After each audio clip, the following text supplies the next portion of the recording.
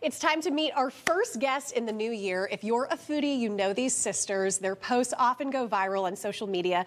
They explore the best restaurants in New England and beyond. And they are here live today. Sara, Madison, Carly, and Julia from Sistersnacking are in the building. Welcome. Hi. Hi. So you guys are CT natives, which I absolutely love, but I'm curious to know how this started because I think we all love to explore new restaurants and try new things. But at what point did you say, okay, let's build something and kind of take everybody along on the ride? Well, it kind of was a full journey. It started in 2015. Madison was a huge Diners, Drive-Ins, and Dives fan. We would go to random spots in Connecticut and up in New England to go look at restaurants that were on the show. And we were both in college in 2015, and we just decided to make a place that all the photos that we were capturing from different restaurants were livable. So we made an Instagram. It was never anticipated to be a full-time business, but in the pandemic, during COVID, we were all home in Connecticut.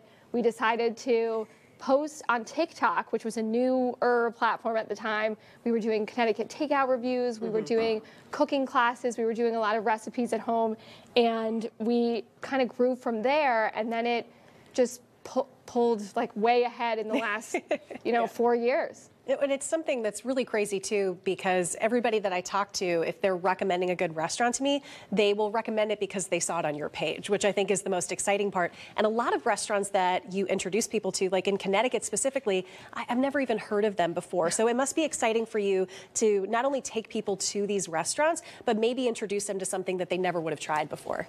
Yeah, obviously, being from Connecticut, we love to share the wealth, and we want to spread the recommendations to our fellow Connecticuters. Is that a word? We'll make it a word. We'll make it a Why word. But we have so many places that are tried and true for us. Growing up in Glastonbury, we have so many places that we love, but we also want to find those hidden gems that a lot of people don't know about, and that's where I think people love following us for. And as you said, people get so many recommendations from us, and we just want to continue to do that, especially in our home state. And what I love too is you'll always let us know if it's like living up to the hype, right? There's so many places that you hear about on social media and you're like, I gotta go. And I think there are some like, in New York City especially, you're like, not necessarily worth it, or this is a must try. So it's not just New England, you're going beyond that, right? So talk about those travels and what that looks like and maybe how you identify some of the restaurants that you want to visit. Yeah, well, we definitely travel beyond Connecticut. Sarah lives in Boston. We live in New York. Julie's up in Syracuse. So we try and cover as much food and as much ground as possible. I think our goal is to find the best food wherever we go. Luckily this year I was able to spend 2 months in Asia and just look for all the food there. We also went to and I followed her. I went to Thailand. Oh yeah, she went to Thailand. To go eat the places she ate at. Yeah. Oh my gosh. And I was like, you need this one bite, like mango sticky rice we talk about a lot. Went to Italy, but we travel all over because we just want to be a guide and resource for all things food.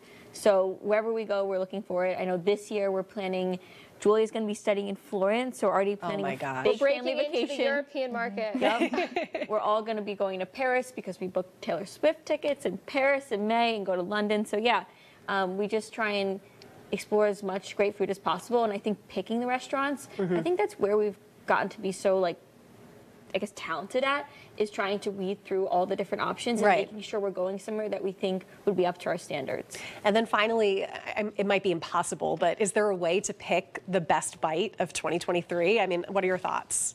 It was a good eating year. It was a really good year of eats. Maybe we narrow it down to Connecticut, Let's do it to Connecticut. Yeah, why not?